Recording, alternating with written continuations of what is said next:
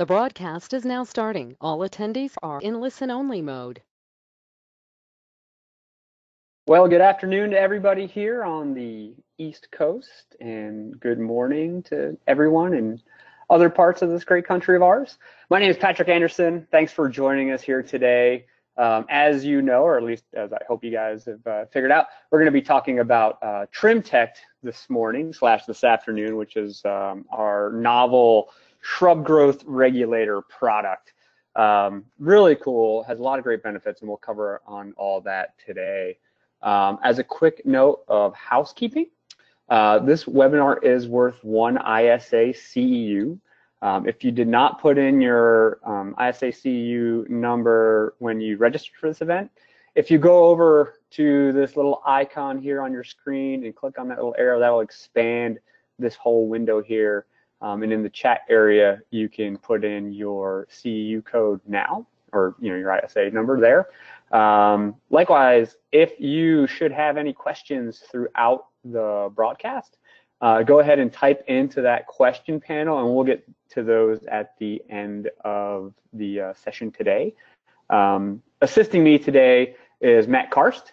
Matt's up there in Minnesota at our home base, and I'm down here in lovely North Carolina. My name, again, is Patrick Anderson. I'm an arborologist with Rainbow Tree Care Scientific Advancements. I'm based out of the Southeast in North Carolina. And there you can see my information there. If you have any questions about any of this stuff in the future or whenever, please feel free to reach out there. We're always happy to hear it from you. And of course, you can always visit our website at treecarescience.com. And we always have our live tech support line, that number right there, where you will always get, well, most of the time during business hours, you get a live human being there to help you with your product and rate questions, pricing questions, things like that. So great. And one quick reminder also, if you're not familiar with saluting branches, we're going into, I believe, our 5th year now. We're going to be participating this year on September 18th. We have Veterans Affairs cemeteries all throughout the country.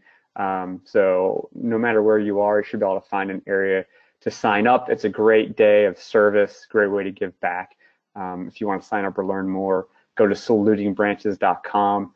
And again, if you have the time and are interested, I'd highly encourage everybody to participate. It's a really, really good time. So as you know, Rainbow Scientific, we are based in research and science. I always like to go over some of the things that we've done over the past year or so. So just as an example, last year we did over 150 replicated research trials throughout the country on everything from scale insect protocols to plant growth regulator protocols to improving equipment. We work with a lot of different research institutions. So we're always constantly looking to improve upon, what we offer and improve, our industry as a whole. We really strive to bring the science to tree and shrub care. We've created over 160 protocols for managing trees and shrubs in the landscape. We have comprehensive white papers. We do in-field classroom testing, training. We offer certification credits. We offer diagnostic guides. And we really just want to be a partner with everyone out there in the industry to help manage trees and shrubs out there in the landscape. And I always like to show here our company values. Again, we're going to be talking about Trimtect today. I'm going to show you some really incredible pictures. We're going to learn a lot about this. And so I just want everyone to know, as always, is that, we're science-based. Everything we see here today is going to be based in peer-reviewed science. We're accountable to what we say, and this honesty and integrity. Again, we're going to see some really cool pictures. We're going to learn a lot about Trimtect, and just to let you know that, again, we're not trying to pull the wool over your eyes. We have some really cool things that we can offer and help you guys out that are in the field. So with that, let's get started here. So our intended outcomes for this afternoon / this morning is we're going to learn what is Trimtect. We're going to look at some growth control results. We're going to learn a little bit about how Trimtect works. We're going to look at how it can help plants from a health-wise, so the secondary plant benefits. And then finally, we're going to go into how Trimtect can save you time and labor when it comes to shrub pruning out there in the field. And again, at any time, if you have any questions, please put your questions into that box, and then Matt will read the questions as we conclude here this afternoon. So Trimtect has been researched for over a decade. It is it's intended as a foliar application, a foliar type 2 plant growth regulator for ground covers, vines, perennials, and shrubs. We'll also look, there is some label information there about doing some soil applications, specifically for vines, and we'll look at that as we go forward. But again, this is a foliar applied type 2 plant growth regulator. It's the only foliar applied type 2 plant growth regulator labeled for landscape plants, which is one of the reasons why it is such a neat tool that can be used within the industry here.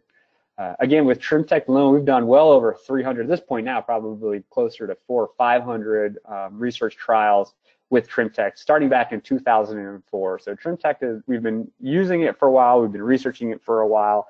We brought it onto the market in 2008, 2009, so it's been on the market now even for a while. We have a lot of great research, a lot of great background with this product. And again, we have partnered with a lot of different research institutions and companies to bring about a practical protocol so that you can use this product. And again, you can see here we've even published work here. This is with Dr. Smiley, Dr. Frederick, and Liza Holmes at the Bartlett Tree Research Labs there. So let's just jump right into some of our expected growth control results with Trimtect, because this is by far some of the coolest stuff that we're looking at. So if you have aggressive growing species out there on your landscapes that you need to manage for your clients, this is by far going to be one of the best tools you have. So if we look here, this is an example of ligustrum. This is waxleaf privet is another thing to call it. This is 2 months after treatment. You can see here our untreated versus our treated here. So you can see the difference in growth here that we've seen over a 2-month period. This is another example. This is the same plant. If we count back 5 internodes, 1, 2, 3, 4, 5, count back 5 internodes, you can see the difference in growth control here between our treated and our untreated. So we have just phenomenal results when it comes to managing growth. This here is another trial in Texas, in Houston. This is climbing fig or fig ivy, depending upon what you want to call it. This is done as a soil application with Trimtect. So here you can see our untreated versus our treated. We're reducing the amount of that outward growth of that vine, and more importantly for this specific area, reducing the amount of these escapes that are getting up onto this area. In this case here, we wanted to maintain this vine below this area here, and so we were able to drastically reduce the number of escapes in that case, which of course reduced pruning and kept folks off ladders for a longer period of time.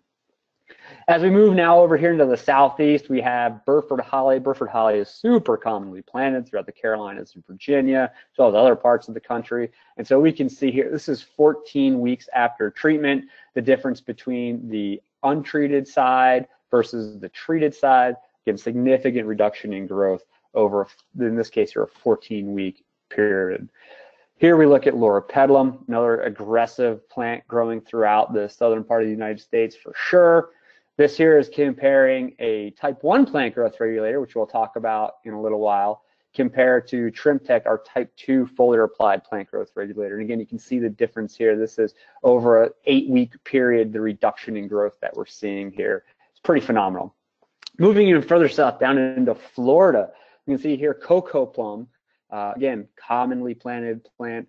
Again, in Florida, if any of you are familiar with shrubs in Florida or work in Florida, I mean, everything grows at, breakneck speed down there. So here we can see cocoa plum, the difference between our untreated area and our treated area, pretty drastic there. Again, another plumbago here in Naples, Florida, the difference between the treated or the untreated and the treated in this case. Looking at some more aggressive species here, this is Confederate jasmine. This here is in Naples, Florida. Confederate jasmine, though, we found planted again commonly throughout the southeastern U.S. The difference between our treated and untreated in that case. Hibiscus, another commonly planted plant here. Durantha's gold mound, again down in Florida, 4 weeks after treatment, the amount of growth control we're seeing.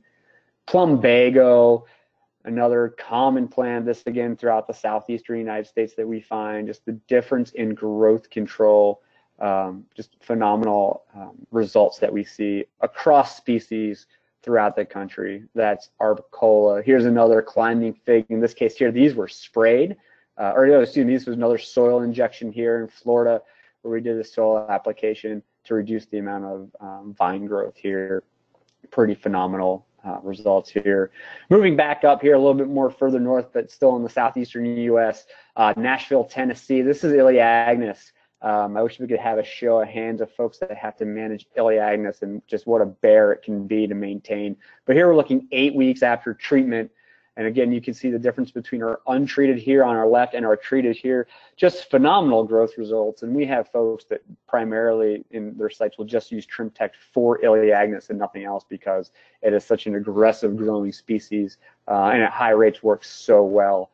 Here we have Viburnum odoraticerum, another commonly planted species here. Aggressive grower, again, untreated versus treated.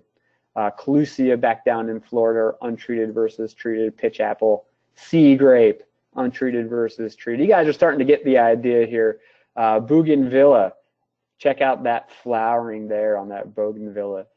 Just incredible looking results. Again, when we look side by side, the treated versus the untreated. Moving into some plants that are going to be, we're finding more northern areas. Obelia, this is 18 weeks after treatment. This is in cooperation here, as you can see there with OSU. But you can see here our results. Boxwood, here we find boxwood growing all over the country. Really a common plant. Again, people have a lot of affection for boxwoods. This is 18 weeks after treatment. We're seeing the reduction in growth here. So just saving labor like crazy. Here's another picture of another boxwood, 18 weeks after treatment, untreated versus treated in this case here. Spirea, this is up in Minneapolis, Minnesota. Their difference in growth control. So the reason why we have so many pictures here is we really want to get the point across. No matter where you are in the country, this here being 9 bark, 12 weeks after treatment in Colorado, you will have really good results when you apply Trimtect as a foliar application, or for vines especially as a soil application. Here's hydrangea again. Barberry, this is one of my favorite pictures here of barberry. In this case here, this was a topiary type of application where we were spelling out a specific word. This is a Y, and we treated the upper part of the Y and did not treat the lower part of the Y. 12 weeks after treatment, just the amount of growth control that we're seeing there. Red stem dogwood, miskin lilac. You guys are starting to get the idea here. Spirea, just the amount of growth control that we're seeing throughout the country, across species, just having really great results. Rose, winter jasmine, photinia. I'm sure you all are starting to get a little bit bored of the growth control results here. But again, to paint the picture that no matter where you are in the country, no matter what species you're dealing with, Trimtect can be just such a great tool to help reduce that growth control. We can also use it in our annuals and perennials for those that get out of control. So here's coneflower, purple coneflower up there in New Jersey. This is a picture of our untreated versus our treated, more compact, the illusion of a better flower display, just another addition to landscape operations. Bee balm or Monarda, again, you can see our treated area versus our untreated area. And again, this is after flowering. We have this illusion of more flowering. So just some really great results here. So how does all this work, and what are the differences between type 1 and type 2 plant growth regulators? As I mentioned, Trimtect is a foliar applied type 2 plant growth regulator, which is what makes it so special. So how we are achieving growth control is simply by when we apply paclobutrazol, which is the active ingredient in Trimtect, the plant is no longer able to, paclobutrazol asks the plant to not synthesize as much gibberellic acid. And gibberellic acid is responsible for cell elongation and expansion. And so from a growth control standpoint, that's how we are achieving growth control. We make an application of Trimtect, it's absorbed into the plant, and then the plant is asked not to produce so much gibberellic acid. And so our cells are simply smaller. So we're still producing the same amount of cells, same amount of leaves, same amount of flowers, though we will look here at some research that shows we might actually produce more flowers. It's just now those cells are not as large, and so that's how we achieve that growth regulation and why it works so well. Now, as a side effect of not producing so much of this gibberellic acid is, believe it or not, some of the compounds that go into producing gibberellins, namely this compound called phytol, also goes into creating more chlorophyll, or going into creating chlorophyll. So when we're not producing so much gibberellic acid, we have more phytol available in the plant. That can go into producing more chlorophyll. So across the board, we see that plants often look more greener after application because of the fact that we're able to produce more chlorophyll, which is a pretty neat side effect, and we'll look at that in a moment as well. The other thing we see is that when we ask the plant not to produce so much of this gibberellic acid, it increases the production of this abscisic acid, which we can think of as a plant protection hormone. And it helps with the stimulation of root growth. Some of the things that we are really interested in here when we look at Trimtect application is it helps trigger the closing and opening of stomata. So when plants are within drought stress, it will actually help the plant to respond to drought stress faster. Helps cells generally, or helps them to become less dehydrated, and then also stimulates some of these phytodefense compounds. So by simply doing a foliar application of Trimtect, we see some of these secondary health benefits. And to kind of paint the picture of what this, like reducing gibberellin and making it so the cells don't grow as fast, this is an example kind of what normal growth would look like and the size of our cells. So these little blocks here would represent plant cells. And down here would be a representation of after we use Trimtect or paclobutrazol, where we have the same amount of cells, it's just those cells are now smaller. So it's the illusion of growth control because the plant is still growing. We're not completing it, or we're not asking it to not grow. It's just now not growing, not necessarily as vigorously either, because it's still growing. It's just those cells aren't as large. And of course, the great irony of using pruning to manage plant height is that plants respond to pruning by producing more gibberellic acid. So therefore, the harder we prune, the more gibberellic acid the plant produces, and the larger growth we get. So those cells, if you were to look at those cells after pruning that are produced, those sprouts, if we got under a microscope, those cells would actually be larger and longer because the plant is responding to that pruning. And so here you can see a graphic of what we are seeing here, 1 year of treated growth or untreated growth versus a year of treated growth. Same amount of cells, leaves, what have you, just that new growth is simply smaller. Now, there are other foliar applied plant growth regulators out there that are labeled for landscape use. Namely, these are type 1 plant growth regulators. And so type 1 plant growth regulators actually work by asking the plant not to grow. So it blocks cell division, stops mitosis. And so while they work extremely well, as you can see here in these photos here, the issue here is, and if you've worked with plant growth regulators in the past, or you've heard negative things about plant growth regulators in the past, is that they can cause this burning, this cupping, this leaf distortion. This is what type 1 plant growth regulators. We do not see this with Trimtect or type 2 plant growth regulators because of the difference in the mode of actions.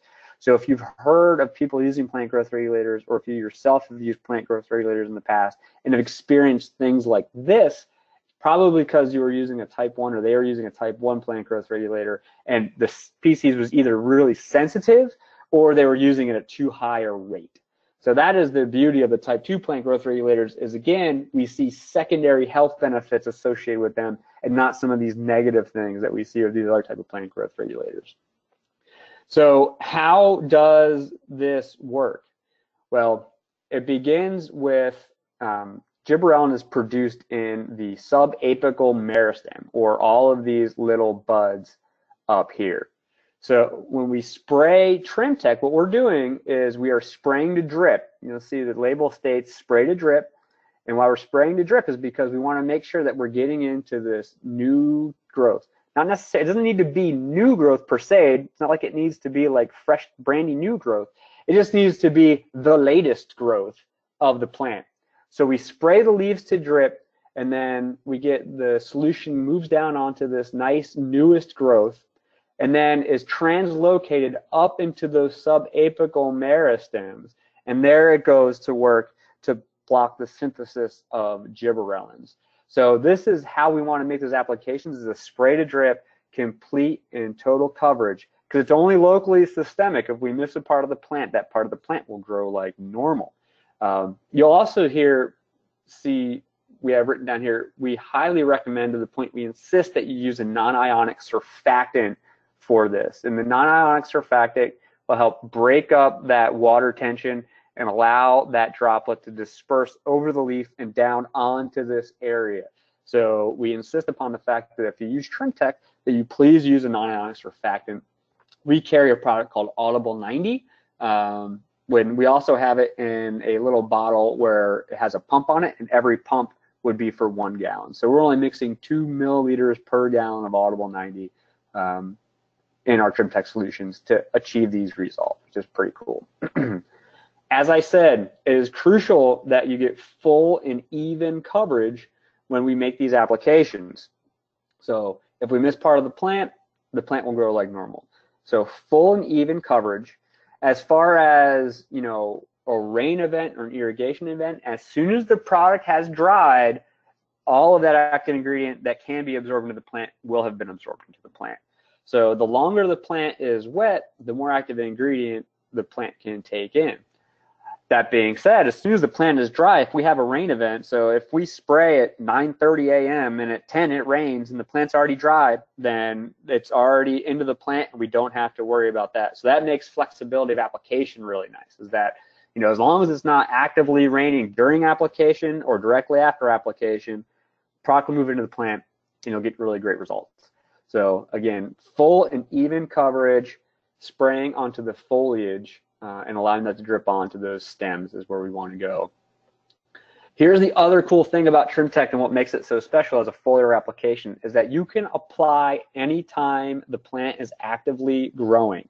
So right up or beginning at just pre-bud break to bud break up through the entire season. As long as the plant is actively growing and it's in the size and the shape that you want it to be in, you can make those applications. And you should see at least 12 weeks of growth regulation depending upon the plant and the application rate and the site. Some things go into that.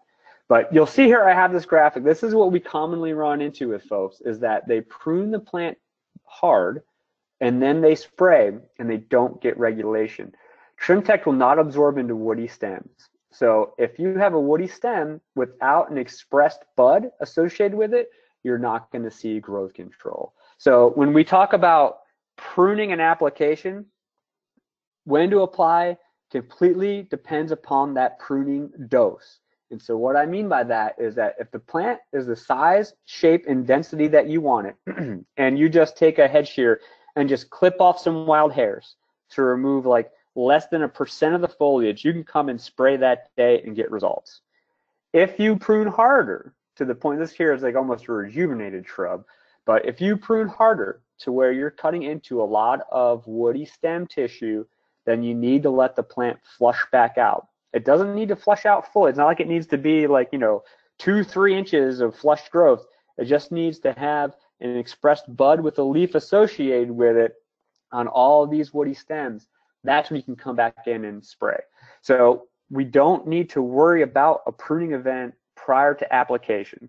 As long as the plant is, 1, actively growing, and 2, in the size and the shape and density that you want it, go ahead and spray. There's no need to prune before or after application.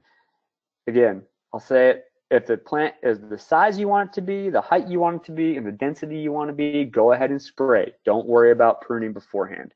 Now that being said, it's only locally systemic. So if you do a treatment and then a crew moves in and then prunes below that area into that woody tissue, then you would have removed your growth regulation and you'll have to wait for the plant to flush back out and then spray again. That's an issue we run into often, as well as when an application has been made and then there's a miscommunication with the crews and the crew comes back through and prunes the plant. So now to look at some of this secondary health benefits. So we saw growth control. We talked about how it's achieved. Now let's look at the actual plants close up. So one thing we talked about, of course, is that improved chlorophyll production. So we're just simply freeing up resources in the plant, reallocating them so that the plant can produce more chlorophyll. So here's an example of, this is not actually Asiatic jasmine. I apologize for that. This is ligustrum. So you can see the difference here in our untreated, the chlorosis, compared to our treated here with less chlorosis. Slightly smaller leaf, darker green. Here we also see an improvement in flowering. So this is really cool. So This is a picture of, this is downy jasmine in this case here. So you can see here, this is our treated area and our untreated area. No pruning, nothing's been done other than simply making a foliar application of Trimtect. And you can see the difference in the amount of flowers here. I mean, you can see no flowers almost over on this site. This site is very, again, full of flowers.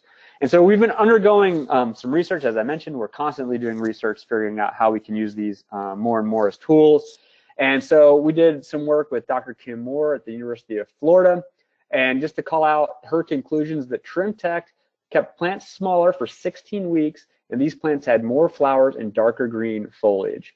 So again, this is the University of Florida, Dr. Kim Moore, the research that we did with her, stating that, you know, with application of Trimtect, we're seeing darker green leaves and more flowers compared to our untreated controls.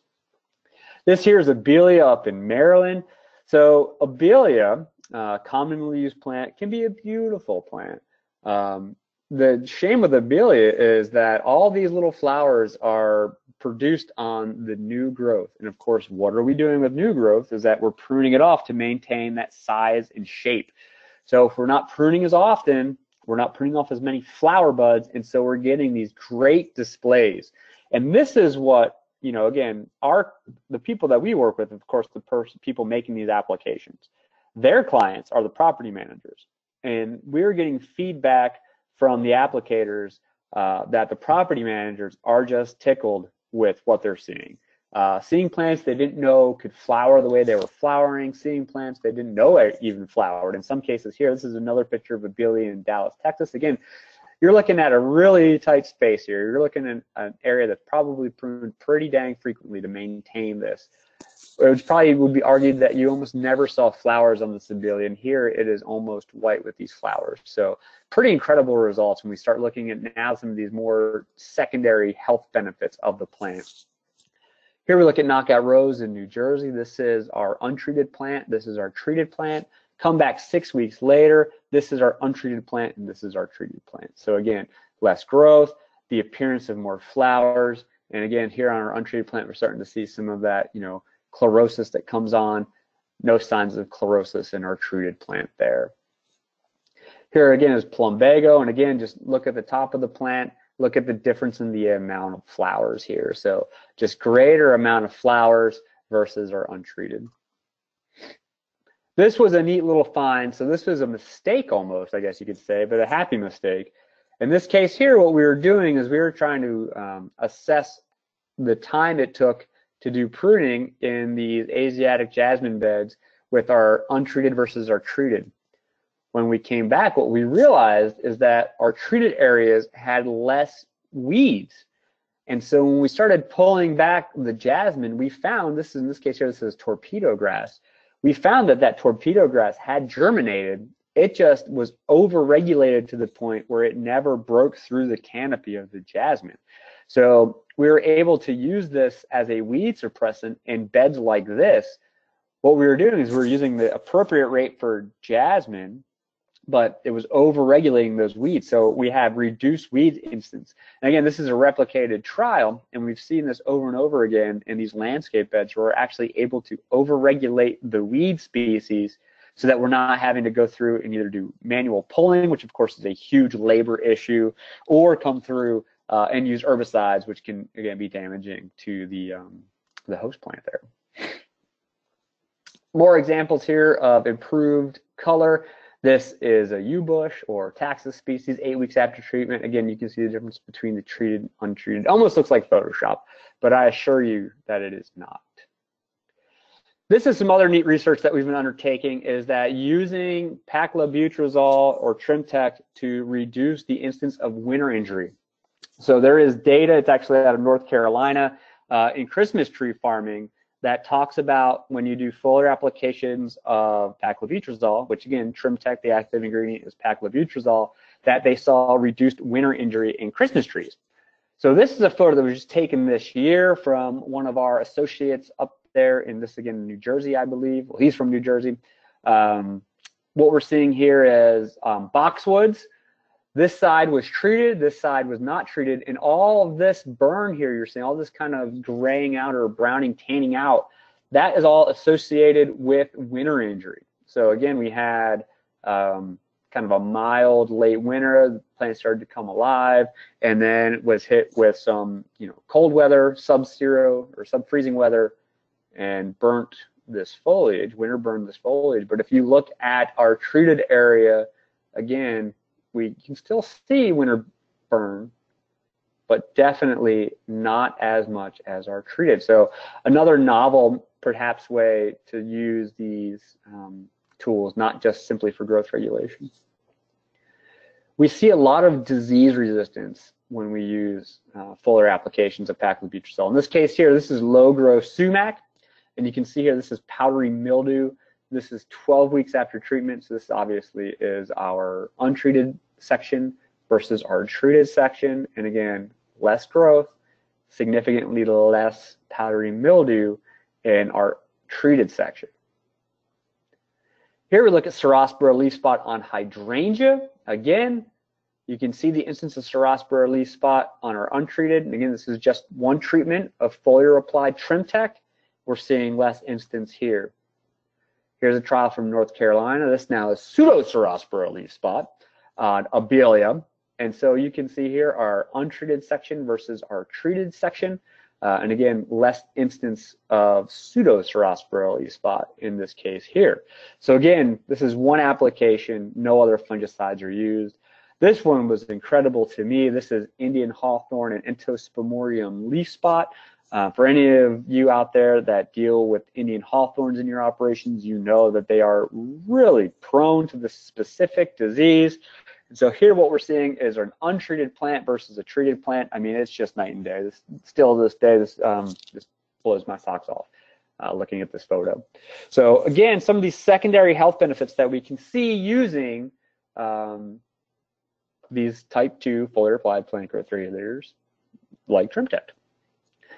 So now let's segue into, so what does this all mean? So we can slow plant growth, that's great. We can make the plant look better, that's great. We can reduce the incidence of disease in the landscape, that's great.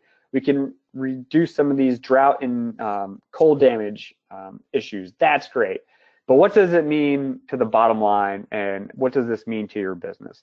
Because let's face it, right now, our industry is in a labor crisis. I was just talking to somebody this morning that said going into the season, they are short 15 people. 15 people, that's incredible to me. So what if you can't find those 15 people? What can you do? Well, using plant growth regulators is like hiring on folks. And when people say, oh, we're trying to reduce your labor, some people look at that as a negative, like you're trying to take jobs away, which is anything less than the truth, because the problem is we don't have people to do the job. So by using plant growth regulators, what we're able to do is stabilize our workforce. So we're not in a crunch where we have to hire 15 people that aren't out there. It also allows us to hold on to people for a longer period of time. So that is one of the biggest benefits business-wise, is that we're able to no longer have to work around when the plant is growing. We can control when the plant is growing. We can reduce the amount of labor that needs to get done out there, and again, allow us to stabilize our workforce, save money in the long run, bring on more jobs in some cases, because again, we're not having to spend so much time in pruning labor. And it's just a phenomenal tool from a business standpoint. We start looking at some of these case studies that we've been kind of working with over the past few years. In this case here, this is a trial that was done outside of Philadelphia. This is Jamie Sharp, formerly of the Brickman Group. In this case here, he said he found a 5-to-1 labor savings in his untreated versus his treated plants. A 5-to-1 labor savings. Excuse me. That's pretty cool. This here is an example of, this is North Augusta, in South Carolina, just north of Augusta, Georgia, where the Masters just was. So this is a municipality that's using it. So I don't know if there's anybody out there that works for municipality or with municipality. But in this case here, his statement is Trimtect has given us the best results in labor savings of any of the plant growth regulators that he uses, and it allows them to complete additional work tasks and bring on other sites to do. So again, able to reduce labor and bring on more work to get done in this municipality. Here's another example where, in this case here, it took 10 hours to prune these home sites. He brought that down to 1.5 hours per week in this specific HOA. And again, an example of, in this case, this fellow was down 4 crew members. He needed 4 people to fill out his crew. And using Trimtect, it allowed him to stay on top of the pruning and again, get the stuff done. So incredible work here. In this case here on this site, it would take 4 shearing events in 12 weeks to maintain these trees the way they needed to be maintained. Using Trimtect, it took 3 light tip pruning events. So instead of going out there with a full crew and the hedge pruners, he was able to go out there with 1 guy and some hand snips and a pole snip to just snap off some wild hairs here. So incredible reduction in pruning. And one of our largest return on investment trials to date, in this case here, we had 5 independent sites in an area of Central Florida. And when we did our treated versus our untreated labor results, so this would be, when we look at the labor, we also look at the time to make the application. So that's included in this. We found that in this case study, we were able to reduce pruning by 62%.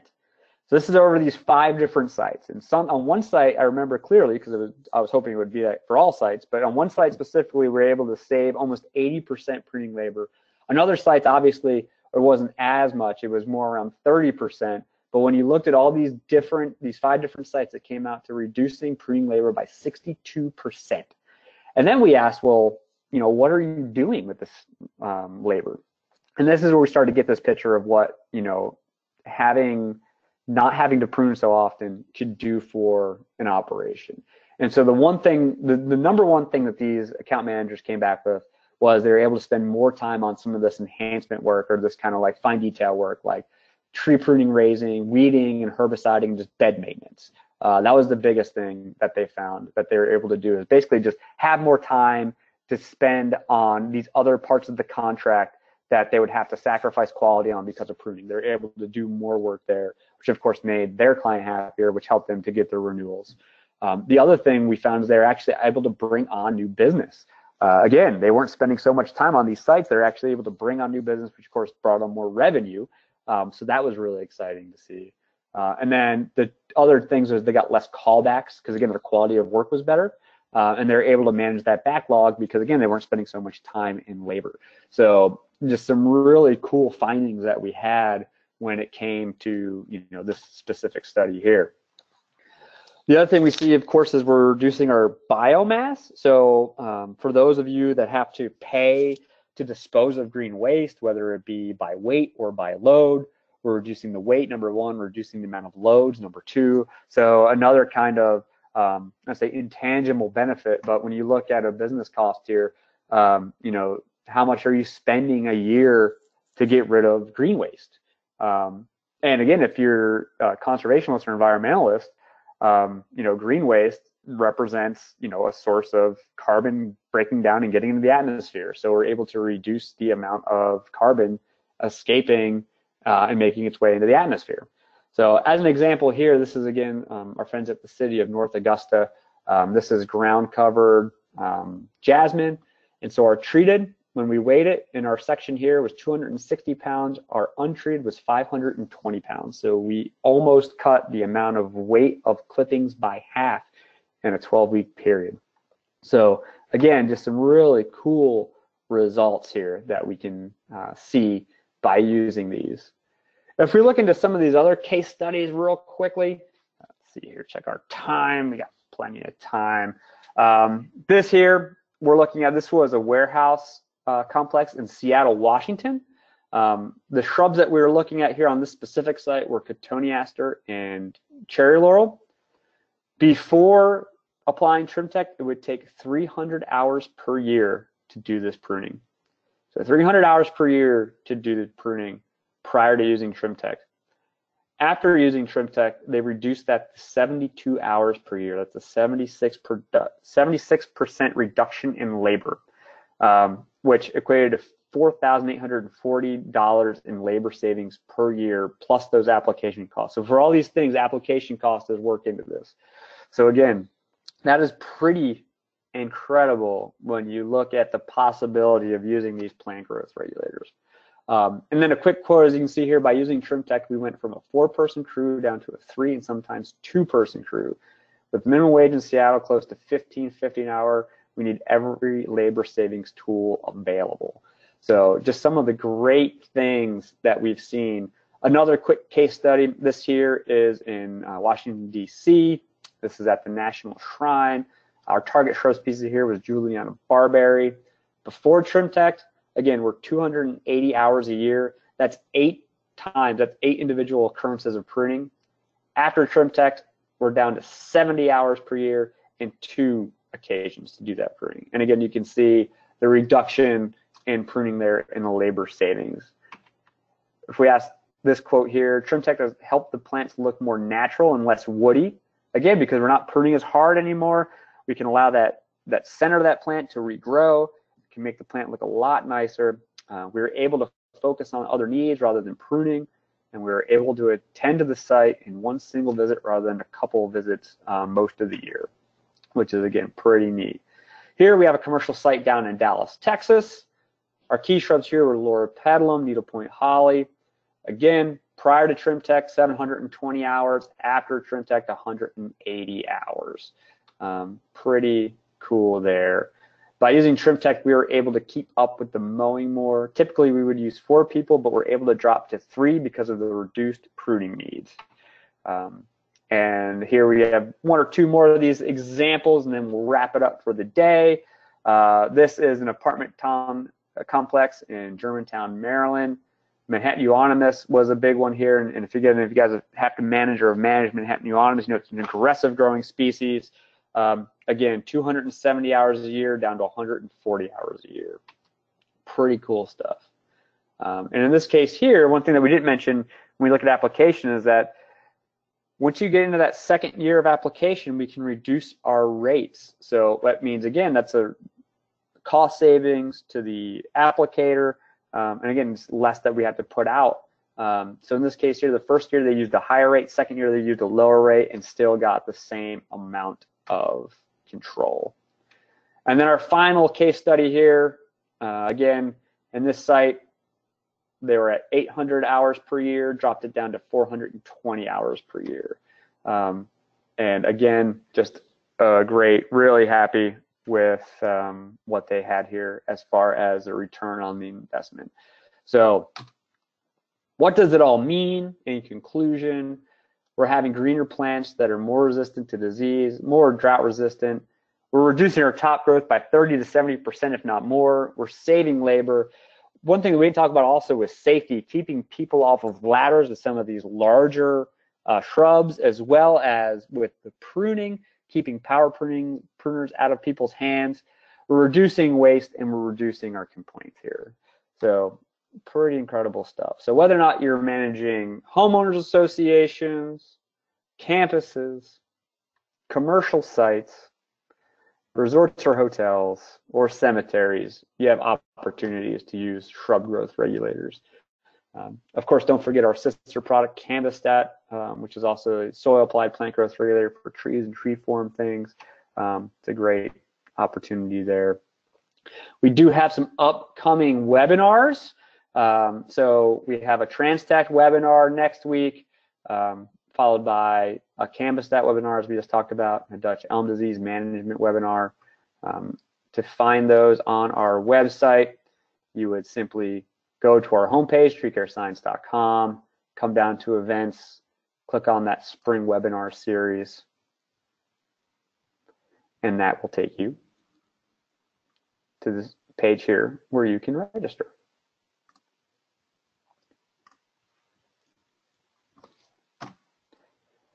So with that, we will wrap up, take any questions anyone might have. So again, Matt Karst is up there in Minnesota, and he'll be able to read any questions that we may have. All right, thanks, Patrick. Nice job. So getting right into this, the first question we have is, does this affect diseases on boxwood positively or negatively, like Volatilla blight? Great question. So we don't have any specific data on Volatile blight at this point. We do have at least one trial in place. I believe it's actually with North Carolina State University. We might have another one in place as well now, looking at disease suppression in boxwood specifically. So while we don't have like a hard yes as far as Volatile blight, you know, it would be an option to throw in there. But as far as right now, I would still be going with my standard fungicide protocol with that. Interesting note, and this is more of a piece of information because it's not labeled this way. Paclobutrazol, which is the active ingredient in Trimtect, was originally studied as a fungicide. So it is in the same family as myclobutanol and propiconazole. So when we look at these foliar applications, part of what we're seeing is probably these fungicidal effects of that, and then on the outset, and then as time goes on and the plant changes physiologically, we're probably seeing some more of the physiological changes in the plant that are helping to reduce disease. So it can certainly help with, I would say it would likely help with volatility management, but since we don't have any specific data on that specific disease, I would still stick with probably your standard fungicide treatments. All right, next question is, could you tank mix a spray with fungicide for things like Rhizosphaera and blue spruce with Trimtect and attempt to get some of the growth regulator benefits along with the fungicide sprays? So that's a great question also. So we have not tried all combinations of that. So certainly with imidacloprid foliar sprays, especially down in Florida, we'll mix in imidacloprid or even dinotefuran, which would be Trimtect or Zytect, to manage pests. We have had some folks that have mixed in fungicides.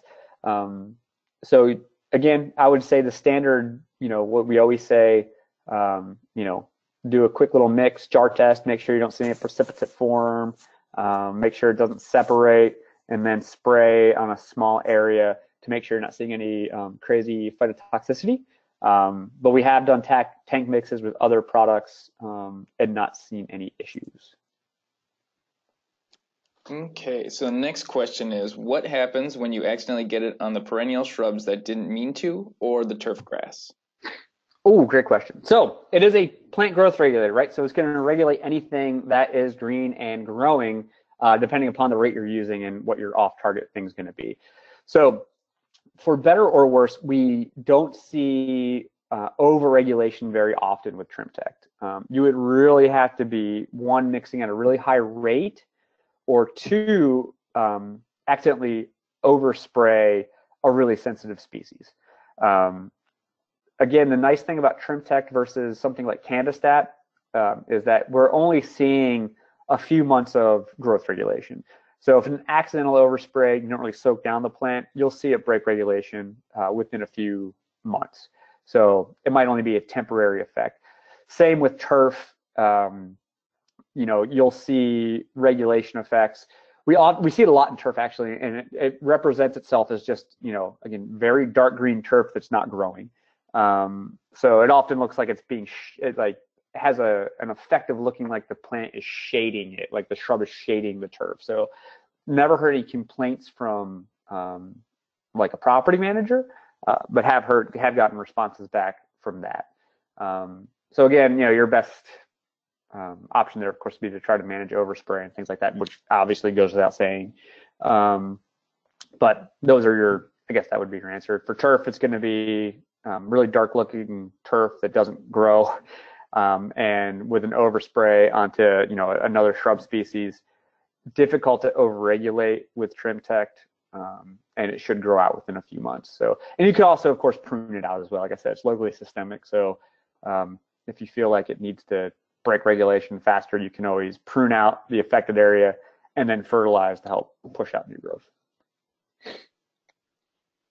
All right, thanks, Patrick. So the next question we got is, are there any human health or environmental concerns with using paclobutrazol? Great question. So it is the label is a caution label. So it is, again, when it comes to, you know, EPA and labeling, it is the softest kind of warning label you can have. So again, it's caution label. As far as negative side effects. With PPE, it's going to be your standard PPE. Chemical resistant gloves, long pants, long shoes, or excuse me, long pants, long shirt, shoes plus socks. As far as some of these other things, if you look at the SDS sheet and compare it to something like aspirin, you would OD from aspirin before you'd OD with paclobutrazol. Not that I would suggest doing either one. And as far as some other environmental fate studies, Massachusetts did a really great environmental fate study on paclobutrazol, and they found it to not be very toxic to specifically things like worms and different kind of soil fauna. So again, never call anything safe, right? But it's relatively mild, and there should be, again, when applied correctly, mixed correctly, using proper PPE, you should see no negative effects or anything like that. All right, so we got one more question, and that is, what equipment would you recommend to get a good coverage for a small to medium residential?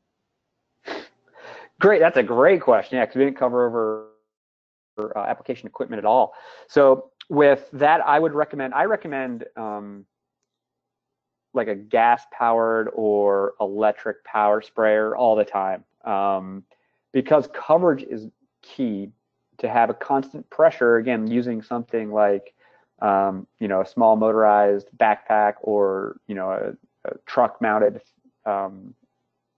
sprayer, we just see once you get into the field and you get into practical applications that folks get better results when they use something that has a motor pushing the product. One, again, of course, is just making sure that we're getting penetration into the plant, even coverage, and then you have that constant pressure. You can use like your standard pump backpack sprayer for sure. Like your standard Solo, or we sell Chapin backpacks, and that's fine. But we just see over a large area, people just don't seem to get as good coverage. Now, if you're going to use one of the backpack sprayers, a pump up backpack sprayer, I'd have two recommendations for that. One is we recommend using a fan nozzle. Specifically, we recommend the TJ 8006 fan nozzle, and we just see that we're getting the best coverage while also at the same time conserving product. And then the second part to that is our Chapin backpacks come with a control flow valve, and what that does is make sure that you're maintaining a constant pressure. The ones that come with our Chapins are 24 psi. That seems to work very, very well. And so what those control flow valves do is they make sure that you're spraying at that constant pressure the entire time. So you might look on your pressure gauge and you might have it pumped up to like say 50 psi, but it's always going to be maintained at 24 psi. Likewise, if the pressure should drop below 24 psi, then the flow valve will shut off. And so you'll have to pressurize it back up to get it to at least 24 before you can start spraying again. So that helps with coverage as well as, again, getting enough product onto the plant. All right, thanks, Patrick. I think that's it for questions. I don't have any more here in the box. Guess we'll just wrap it up. Thank you, everyone, for attending. Again, if you have any questions, you can always go onto our website to see what upcoming webinars we have coming up this spring. And thanks for joining. Have a great day. Thanks, everyone, for your attention. Have a great one.